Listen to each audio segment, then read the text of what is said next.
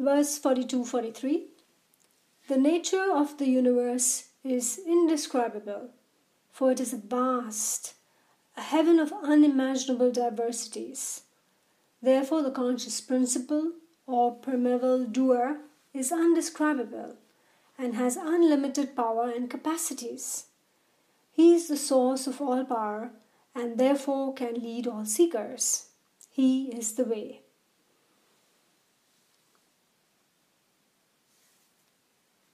I want to elaborate this point by giving an example, Himalekha said. When employers are pleased with the honest service of their employees, they reward them accordingly. The Lord of the universe is full of compassion, and all the desires of his devotees are fulfilled. A true seeker is desireless. Rich people are generally greedy, ungrateful, and lack compassion. Whatever is obtained from them is trivial and short-lived. But the merciful Lord, who is all compassionate, is blissful. His grace is everlasting. The fruits received from such sadhana do not decay. If God is not like this, how can he remain unblemished? How could this universe be so well regulated? The countries of kings whose administrations are not well managed fall apart, but the universe runs smoothly and seems well organized by the grace of the compassionate Lord. A brief comment here. We're talking about the nature of the universe here, and Tripura Rahasya says it's the conscious principle, and it is this conscious principle that leads the way. That is the way. It is making a comparison with employers who, pleased with good, honest employees, reward them. So also it says that if you are a good, sincere seeker, and if you perform your sadhana, you do your sadhana, then you will attain. And the fruits attained or received from such a sadhana do not decay. That will last. Wealth, riches, all these things do not last. Material objects do not last. But sadhana, the impressions from this sadhana, do not decay. And so, this is the law of karma. So if this law of karma would not work this way, it would all fall apart. The entire universe and the way it works would fall apart. It compares it with countries which are run smoothly, as opposed to countries which are not run smoothly. If the administration does not work, it all falls apart. But the universe seems to run smoothly. It's well organized because there are certain laws in place. These are the laws of karma. So if you perform your action, your sadhana, you will receive the fruit from it, and that fruit will not decay. It is everlasting. Which means through a law of evolution, you will evolve to higher and higher levels of consciousness. Himalekha continues.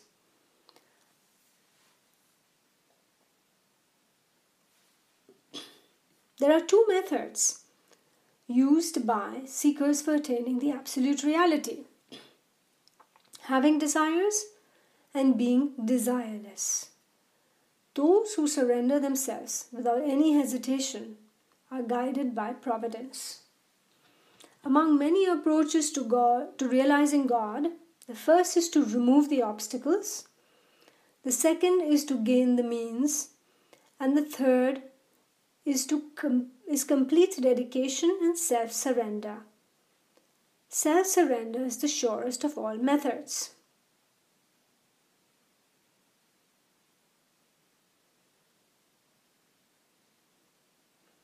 People of the world worship God to fulfill their desires. As a result, their mundane desires are fulfilled. However, the worship should be sattvic. Sometimes they commit mistakes in their way of worship and become indifferent.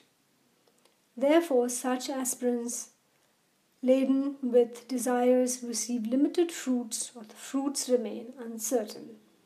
But one who performs his worship selflessly gains mastery over all worldly objects.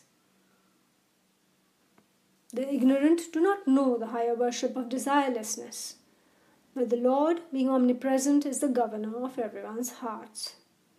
He knows everything and gives the fruit immediately. Those whose sadhana is full of desires receive the fruits accordingly to the nature of their sadhana. The Lord of life helps those who have successfully surrendered themselves to attain the highest goal.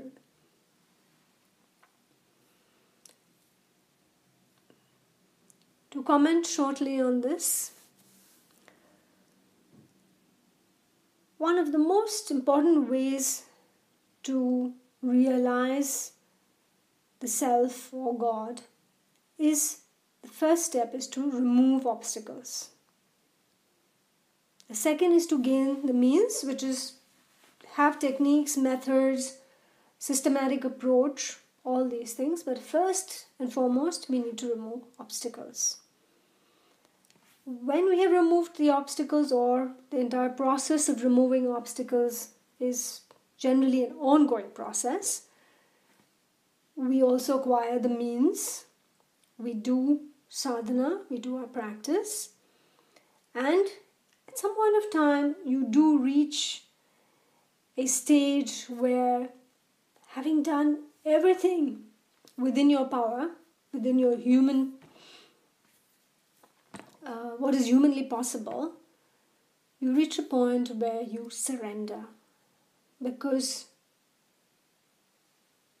you come to a point where you feel that you cannot continue on your own. And that's when grace comes. When there's self-surrender at some point, that's when grace comes. This grace has many different names. It's called Kripa, it's called Shaktipat, it's called Sambhavi Diksha. It has different names. But this comes only when one has removed obstacles and acquired the means, performed the sadhana, and reached a point where you need that grace. That grace comes to you. This is quite different from the idea that people have.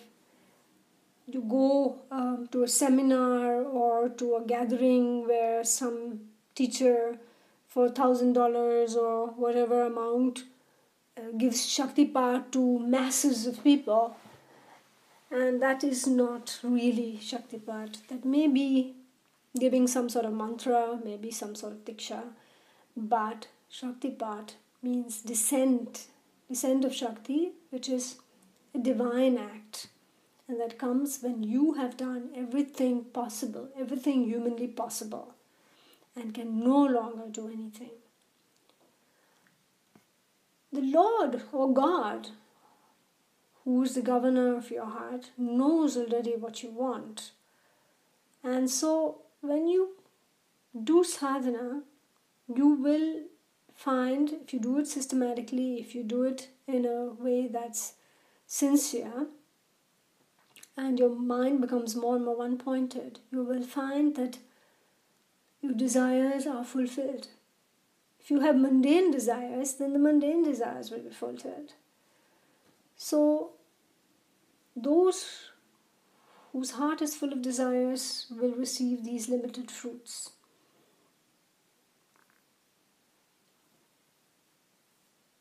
And these fruits accrue to you quite quickly,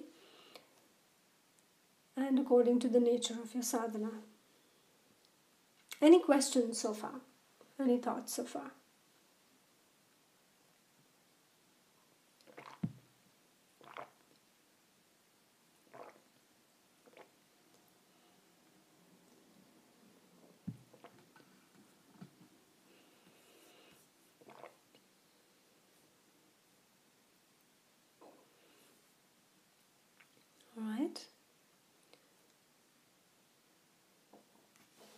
So the Lord of Life helps those who have successfully surrendered themselves to attain the highest goal. Supreme Lord Maheshwara is kind and merciful and always graces his devotees by fulfilling their desires. The law of predestiny loses its power for the sadhaka. It is known that in the case of the great devotee Markandeya, the Lord blessed him with a rare boon. Let me explain the reason. Karmic laws are inevitable, but a fortunate few remain unaffected by these laws because their karma are already exhausted. Life on this platform cannot be sustained without prana. One can escape from the karma of his past lives by mastering the highly evolved practice of pranayama. Those who are not spiritually oriented and do not practice are tossed inevitably by prarabdha, the past karmas that have started producing their fruits. This is the law of karma. Niyati, the power of law, is the power of the Lord, and its real nature is sankalp, firm determination. The Lord is truth and firm determination. Therefore, the law cannot be dissolved. This law is not applicable to the fortunate few or to exceptional devotees. This aspect of the law is like a bridge for devotees. Therefore, dismiss polemics. Take refuge in Maheshwara. He will help you attain the highest good. In the ladder of attainment, bliss is the final rung, and nothing else is worthwhile. Hema Lekha explains very beautifully and very simply that Lord Maheshwara is kind and merciful. Once again, to clarify, Lord Maheshwara is not referring to a deity. We're not talking about Shiva, a blue-skinned god with cobras around his neck. No, this is referring to the self. Maheshwara is Shiva or Atman or the self, your true nature, pure consciousness.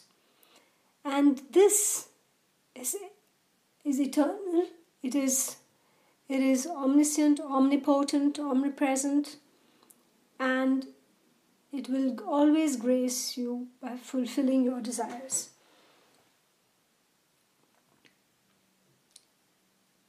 However, everybody has some karmic baggage.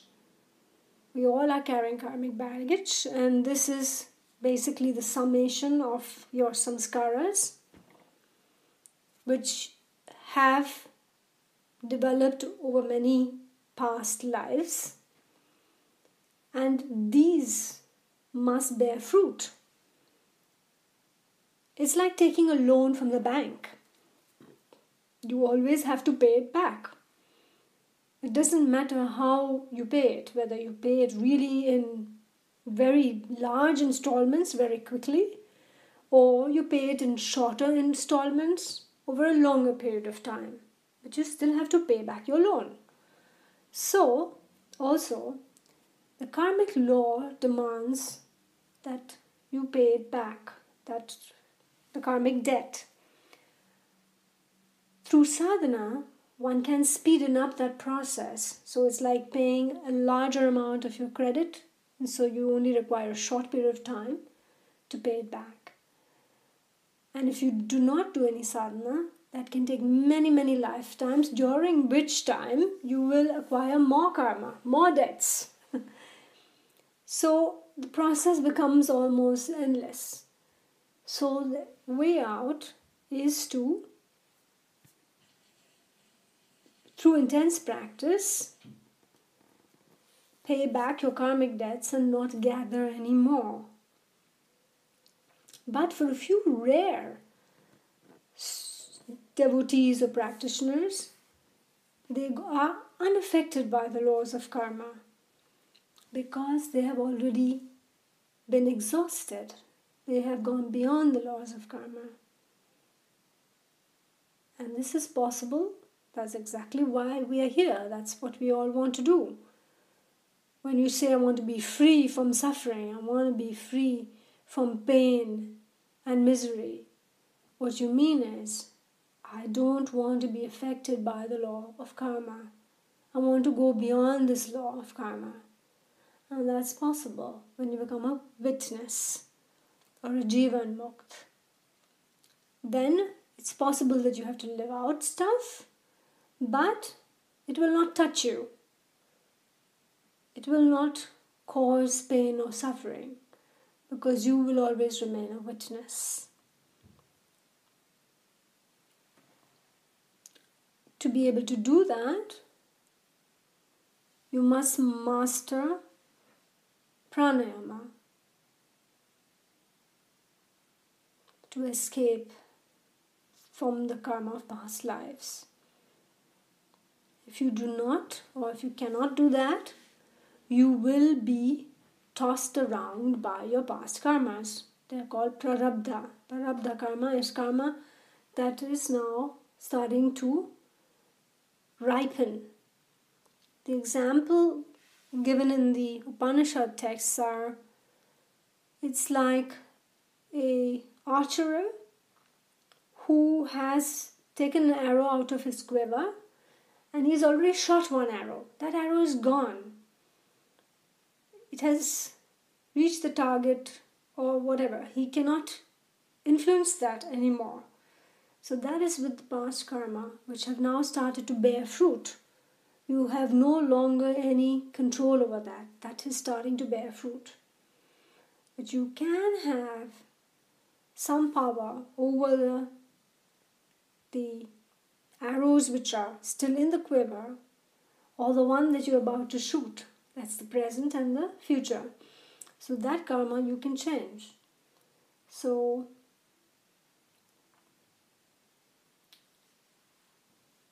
this paragraph here is telling us about karma. And the way to go beyond karma is through sankalpa. And only by doing practice, sadhana, mastering pranayama, can we go beyond it.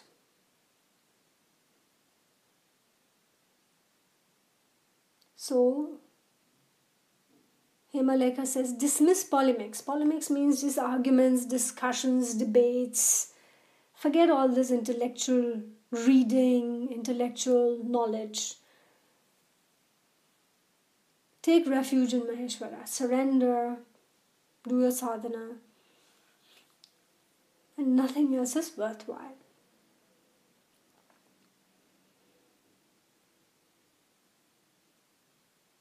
Any questions or thoughts?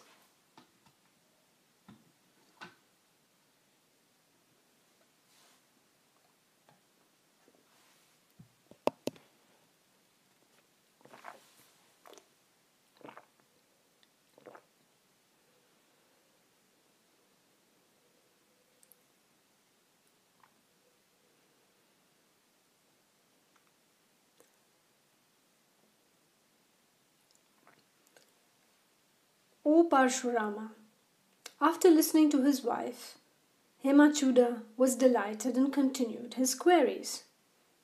Hemachuda asked, Darling, please describe the nature of this Maheshwara, who is ultimate refuge, the one who is the doer of all, absolutely self-existent and the controller of the entire universe, is known by various names.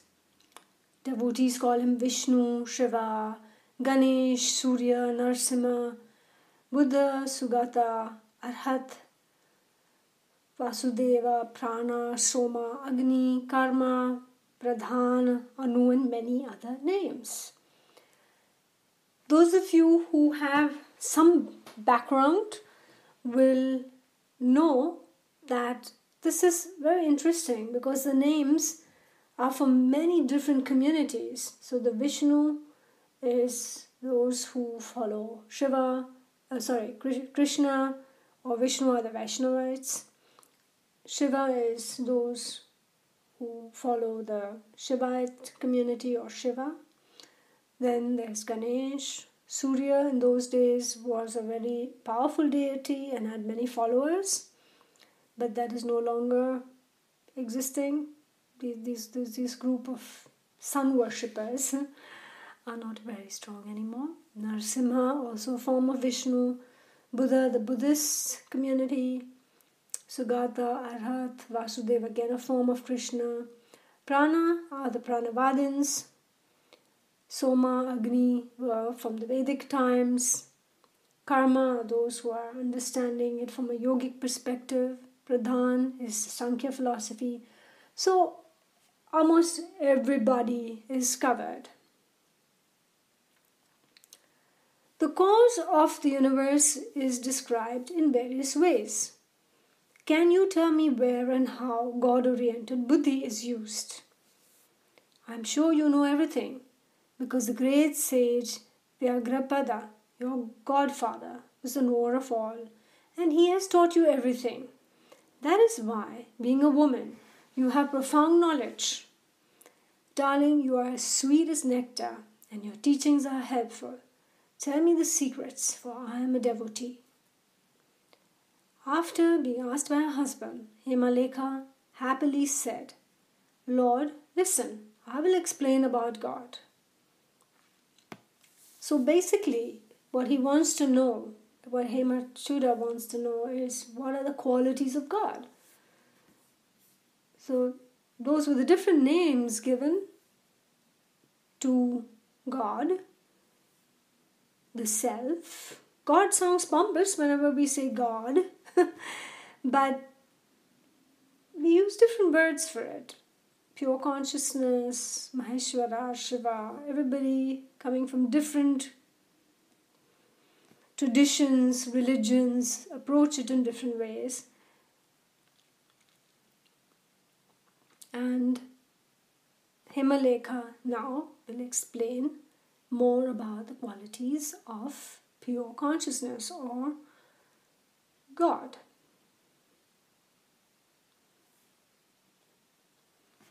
The one from whom the world springs, who is responsible for the manifestation of the world, and where it rests in the end, is God. The same is called Shiva, Brahma, Surya and Chandra. In all names and all forms, God alone is seen. He is beyond forms and the names of Shiva, Vishnu and Brahma. Listen attentively. Now I reveal a great secret. Shivites consider the five-faced and three-eyed Shiva to be the creator of the universe. Pay attention. I will tell you. If the primal cause of the universe has 5 faces and 3 eyes, then that being which has a form is subject to change, death and decay. Mind functions in dreams without the help of the physical body to express its dormant desires. This indicates that a body is an instrument of the individual soul. Human beings need instruments to express themselves because of their limitations, whereas the creator of the universe, being perfect in itself, does not need any aid. This means that God is not any particular person. Only God is sovereign, and without the aid of another has manifested the world. Therefore it is concluded that God is never embodied in any form. Otherwise, he would depend on some sort of instrument in order to create the world. World was never created, but was manifested. All these forms of the world have been manifested by him, yet he is beyond all names and forms. God, being omnipotent, omnipresent and omniscient, is the sovereign power without a second. God cannot be perceived. He projects the universe. The ignorant remain confused about formless absolute reality. In their ecstasy, they visualize the Supreme in different forms. According to the nature of their devotion, God assumes various forms and fulfills their desires. He is formless, absolute, pure consciousness. Consciousness is transcendental and is beyond all 3 states of mind, waking, dreaming and sleeping, and is named Tripura. Though this universe is inseparable from her, it appears to be separate and the same as Vishnu and Shiva. Therefore, you should not consider them separate. They are one and the same. The entire universe is a reflection of pure consciousness. Consciousness is non-dual. Therefore, there is nothing superior or inferior. It is in respect to lower forms or states of consciousness that people consider some forms of God to be more significant than others. They are but projections of the human mind. Therefore, a wise man should worship or meditate only on the absolute state of consciousness, beyond names and forms. However, those who are not capable of comprehending the absolute should selflessly and with full dedication worship God in any name or form that is pleasing to them. Even if one is born 1,000,000 times, he will not find another way. So here, Hemalekha explains what many of us have been hearing and listening very often in these meetings, the nature of God and Tripura. So Tripura is the waking. The waking is, as you know, the part which is the world, the body, part of the breath, is all part of the world, and so is the conscious mind. And this is the conscious part, the waking state. The dreaming state is this part here, the active, unconscious mind. Then comes the latent or the deep sleep, and that's this part here. So this is Tripura, means 3 cities. 3 means 3 and Pura means cities. This is the first city we live in. This is the second city we live in, and this is the third city we live in. And who is living in these 3 cities? God, the Self, Atman, pure consciousness, and that's here, the center of consciousness. And that is what is living in these 3 cities. Here it's like a map that has been opened out, but you know that the center of consciousness is deep within us, and it looks out through the latent, active and conscious mind into the world. And this is God. This is center of consciousness or pure consciousness. And so while we generally are lost in this world of forms out here, forms and names out here in the world, this part of the world, we are not able to really relate to this aspect of the center of consciousness, which is formless. Because we cannot relate to it, most of us have difficulties in understanding this.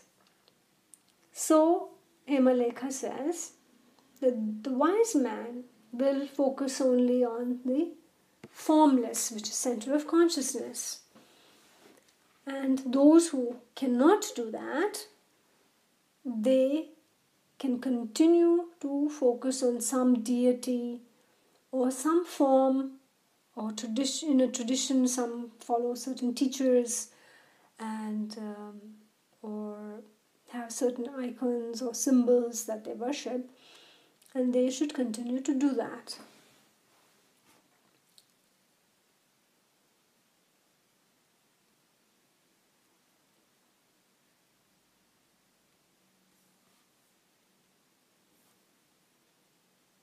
So we see that the entire reflection is a reflection of pure consciousness. So Tripura, the 3 worlds, are a reflection of pure consciousness.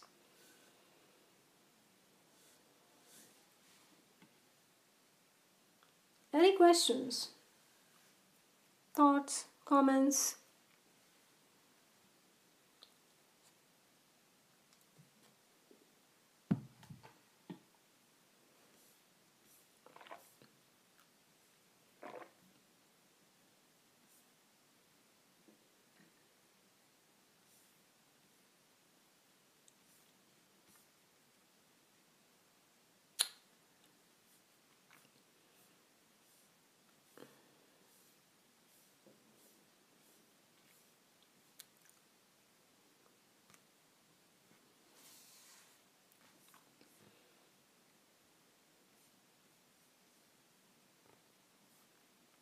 Okay, then the dialogue between sage Himalekha and Hemachuda continues.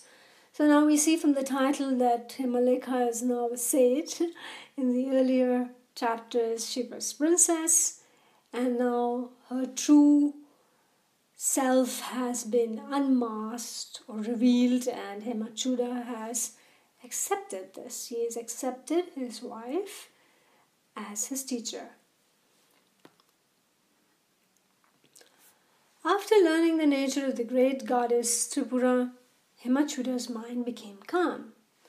Then he studied with learned masters, from whom he understood the Sagun form of the goddess, the form that has attributes. Blessed with the grace of Maheshwara, the great Lord, he began to practice meditation on Tripura with full determination and dedication. After several months of worship, grace dawned in him, and his outward-oriented mind one-pointedly turned inward. Therefore, his mind became indifferent to pleasures. This is not possible without the grace of God. When the seeker's mind is totally engrossed in the search of truth, then it becomes a means of liberation.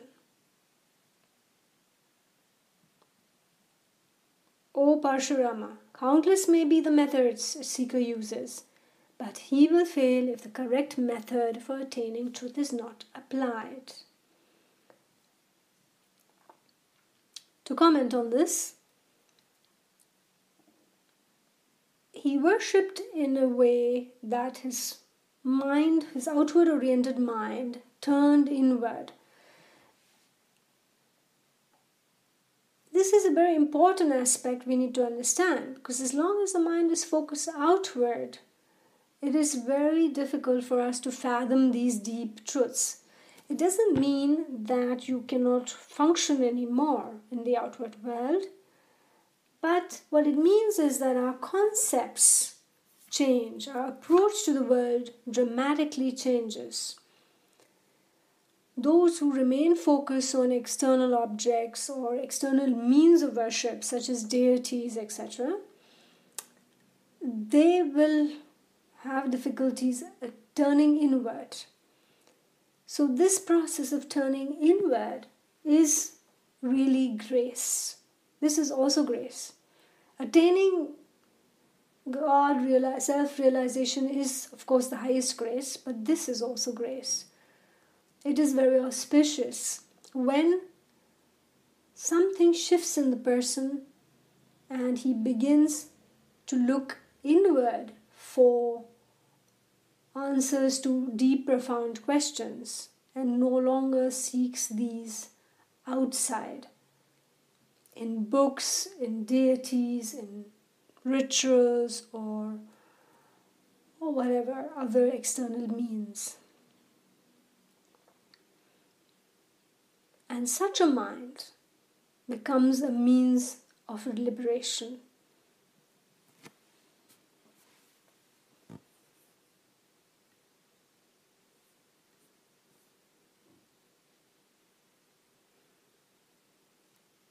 O Parshurama, countless may be the methods a seeker uses, but he will fail if the correct method for attaining truth is not applied. What is the correct method?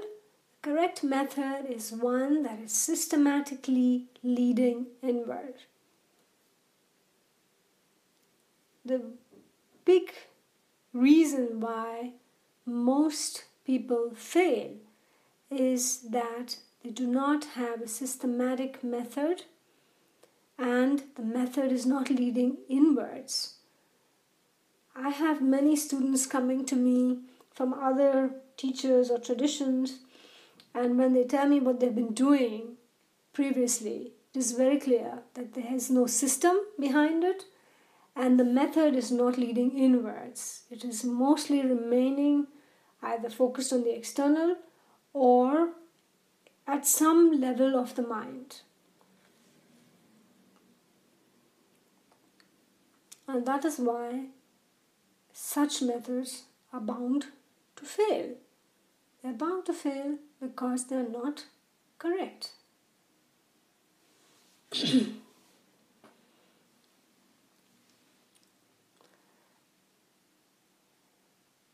Some time later, he went to meet his wife. His mind was completely absorbed in the search for truth. Whenever Hemachuda saw his wife, his mind was inspired to attain truth.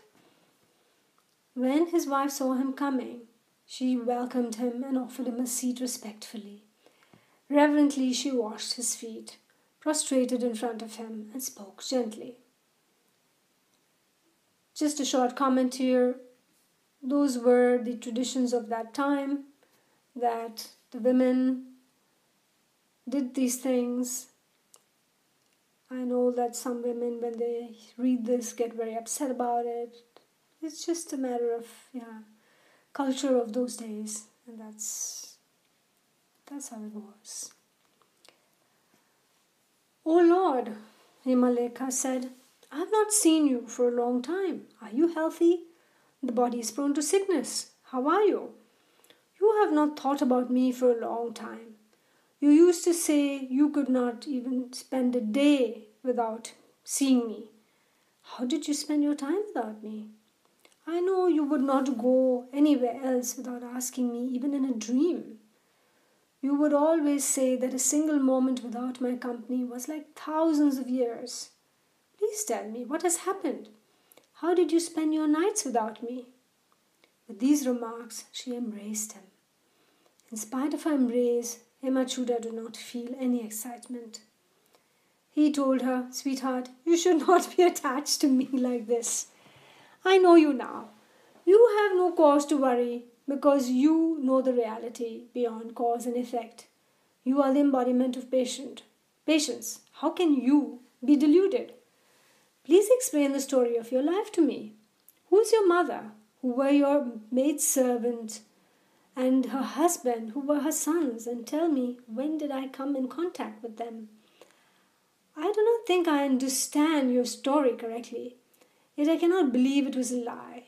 Surely you were conveying something symbolically. Please explain it to me clearly so I can understand it properly.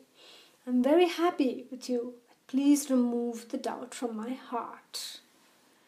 So now we know that Hemachuda has been so deeply affected by her teachings that he has completely transformed. He is really not so interested anymore in these intimacies, and he is only interested in getting to the bottom of this mystery of the 3 cities. So he refers back to this incredible story that she told him, that we read, about the maidservant and her husband and the sons, and it was really a very strange story, and quite clearly he was confused by it. He did not understand the symbolic meaning, but now he asks her to clarify.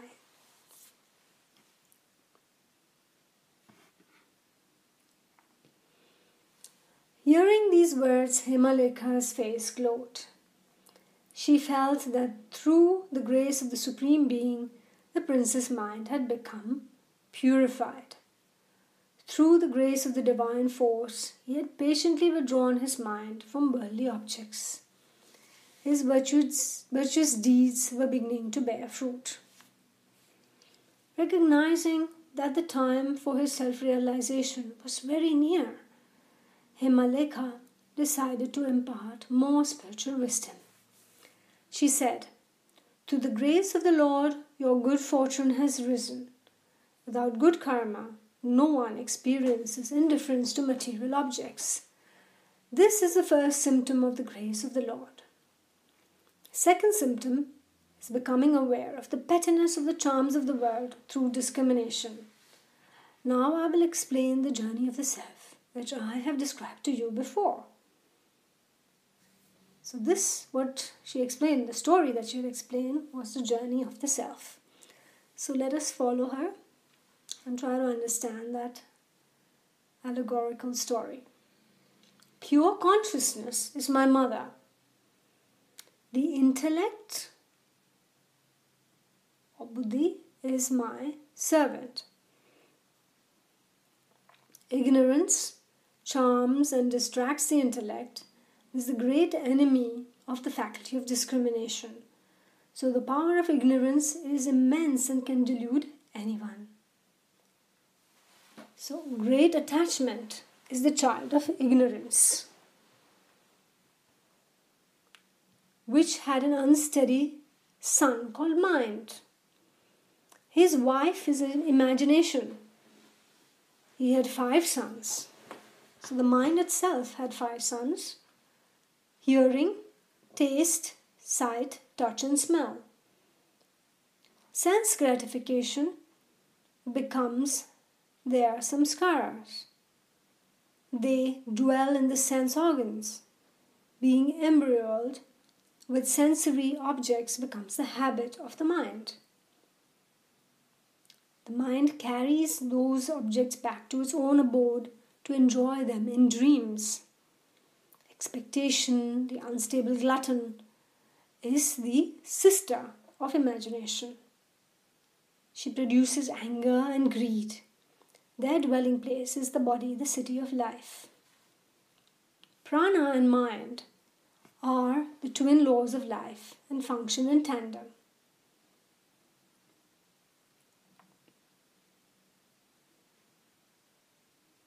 Without knowing the highest purpose of life, this world becomes the source of pain and confusion for the human mind. The highest attainment in which the mind, with all its faculties, attains a state of tranquility is called samadhi. My admission into the inner chamber of my being is emancipation. Thus have I explained the story of my life, and your story is the same. May you be absorbed in samadhi and attain the highest good. So what Hemalekha had told him, this fascinating story, this incredible story, was in fact a description of what we know so well as the yogic anatomy, very simply put here in this as here, pure consciousness is the mother.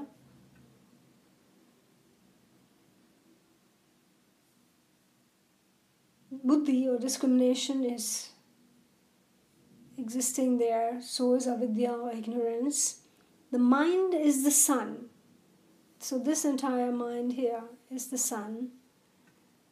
And it explains that the mind again had children, which were the senses, these senses here.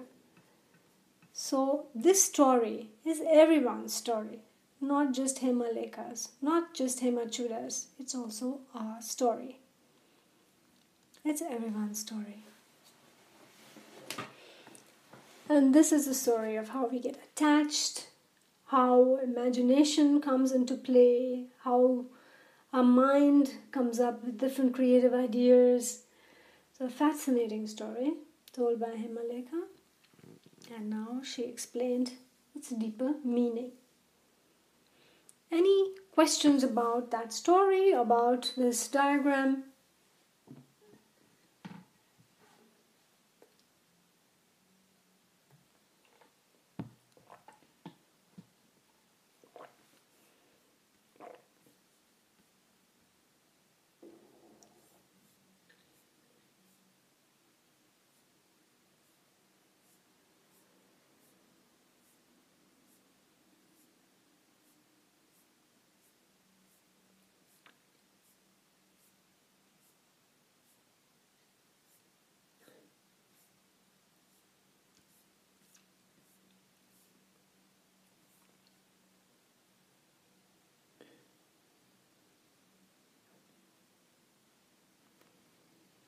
Okay. We come to chapter 9. After the sermon given by Hemalekha, Hemachuda attains enlightenment. That's nice. Hemachuda was amazed at this exposition and said, "Princess, you are truly great. Your wisdom is immense. How can I praise the profundity of your teachings? I have never heard such a story before. Now I can see its inner significance as clearly as if I were gazing at a small fruit on the palm of my hand.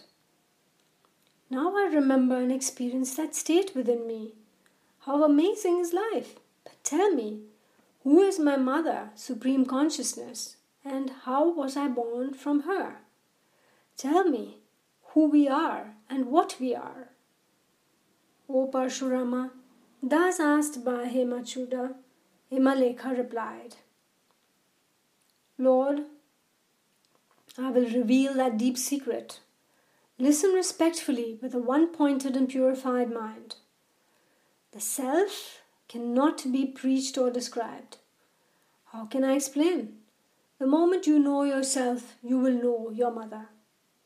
No one can teach you about the nature of the self, for the intellect through which a person thinks is also dependent on Atman. You can recognize the self only through that self. So in these few lines, Himalekha says very clearly, no one can teach you about the self. We can read this text, we can discuss these things. But the reality is that you know the self only through the self. Even the intellect which we are using right now, buddhi, to think and to understand, is dependent on pure consciousness, on that self.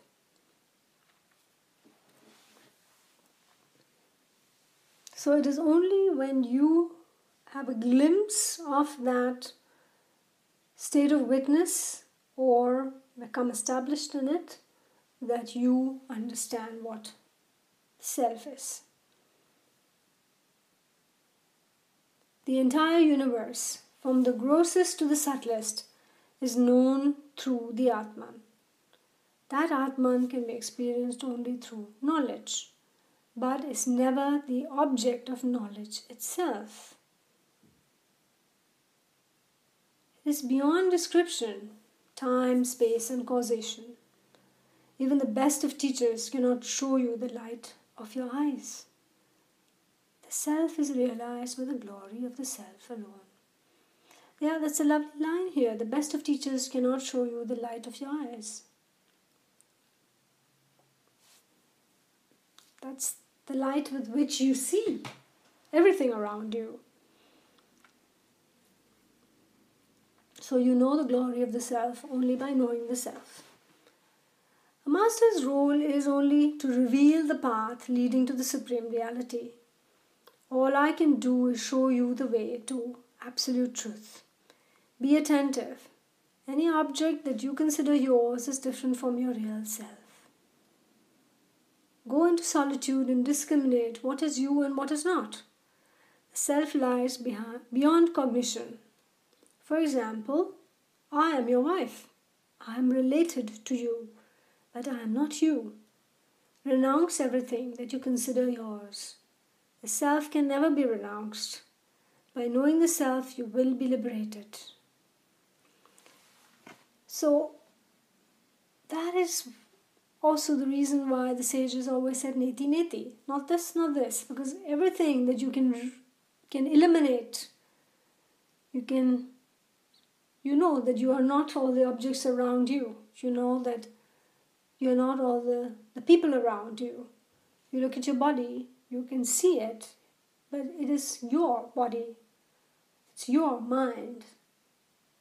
And then there's something that cannot be renounced, and that is the self. Having received these instructions from his wife, Hemachuda mounted his horse and left the city. He reached his garden, as beautiful as the garden of Indra, in which there was a crystal temple. He entered the temple. He left all his servants outside and ordered the guards to allow no one to enter while he was contemplating, not even the ministers, teachers, or his father the king. He climbed up to the 9th story of the temple. From there he saw the scene all around him. He sat down on a cushion made of cotton, made his mind one-pointed, and began contemplating. During that time he was all alone.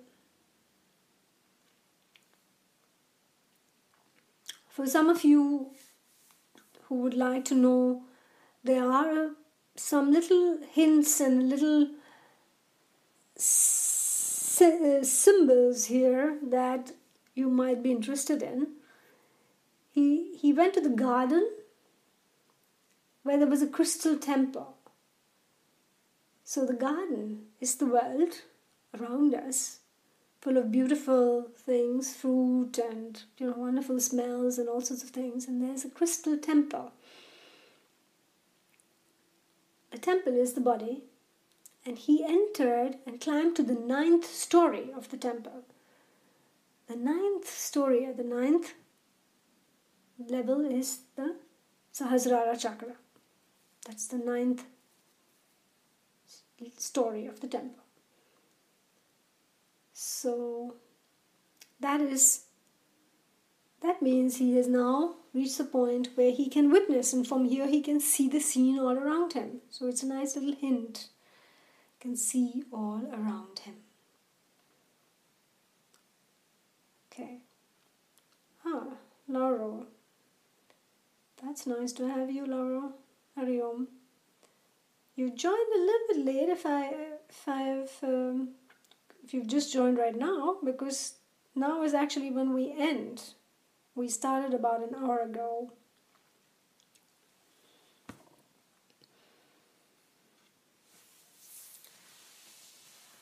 So that is the 9th story of the temple. Any questions, comments about this?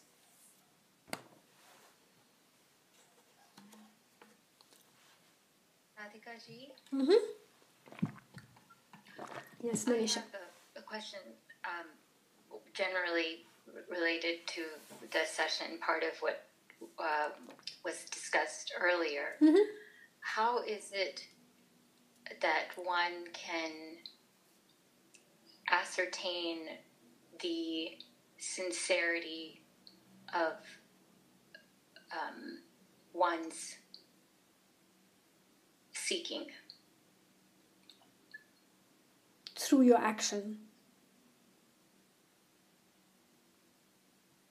When somebody is really sincere, you know from the person's action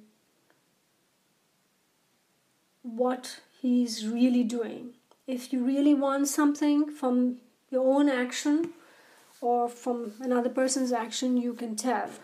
So if somebody says, I want to top my class, but is partying every day and not studying, you know that there is a gap between what he is saying and what he really wants.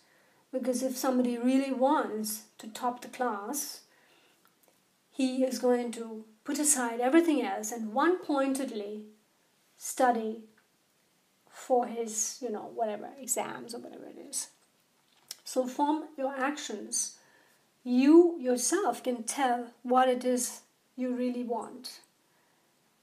And so also that's how a teacher recognizes really sincere students, or the level of a student from the actions of the student and not from what they're saying.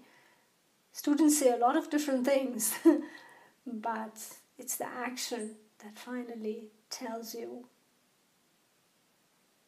what he or she wants. Okay, thank you.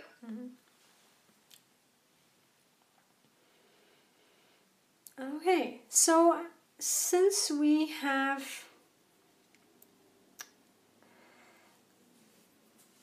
come to the end of our hour, we can stop here.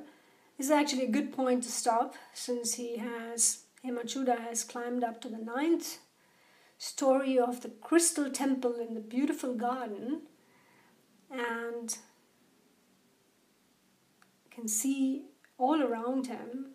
He is contemplating one-pointedly.